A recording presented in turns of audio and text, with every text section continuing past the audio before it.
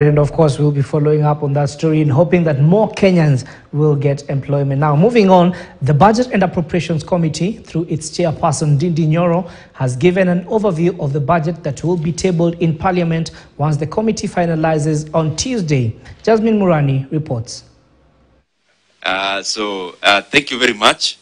The proposed budget for the fiscal year 2023-2024 is a 3.599 trillion budget. So where will the money come from? Where we are getting the money, number one is in ordinary revenue. We project to have what we call ordinary revenue, that is all manner of taxes, to a tune of 2.57 trillion Kenya shillings. And these are to the nearest.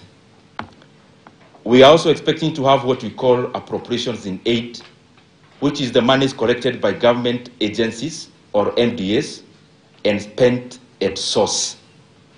So that will be around 322 billion Kenya shillings.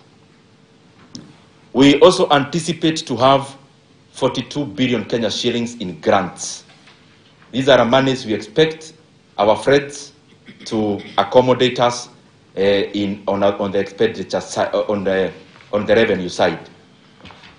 If you do the math there, then you'll see approximately 680 or thereabout. These are approximate figures, which is left as deficit. But just how will the 3.599 trillion shillings be spent? 1.5 trillion Kenya shillings is going into recurrent of the national government. Around 700 billion or thereabout, approximate figures again, is going to development. It's actually precisely 728 billion Kenya shillings. It is going to development projects.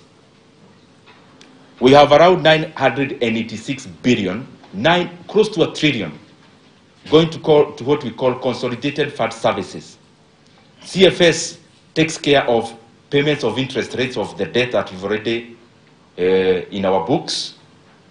It also goes into payments of pensions and also capacitating our commissions to operate. Around the same now, we have 385 billion Kenya shillings, which we are sending to counties, up from 370 billion last year.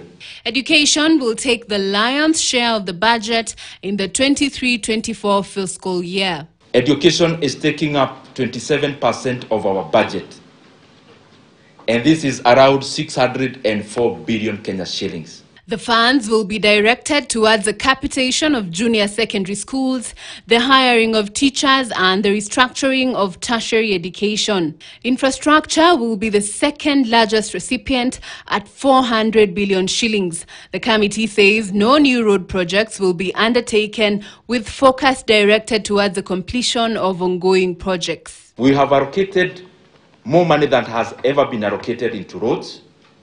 As you know, we have commitments for roads, which are already signed. Just imagine, contracts already signed of 900 billion Kenya shillings. That's close to a trillion.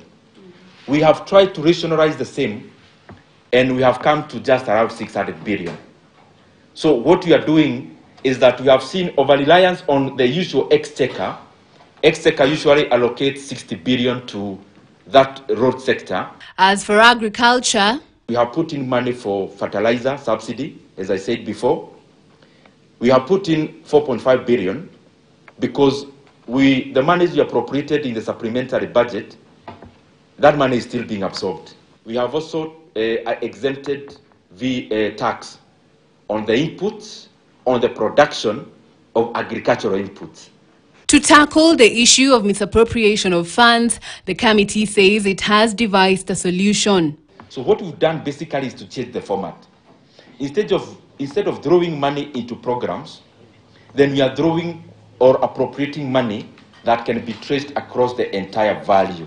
The committee says the public participation is conducted on a rotational basis where 16 counties are selected each year. The final budget will be read on 15th of June by the Treasury Cabinet Secretary after being tabled in Parliament. Jasmine Murani for KTN News. All right, thank you very much, Jasmine. Now moving on to matters agriculture. Now with the ongoing rains across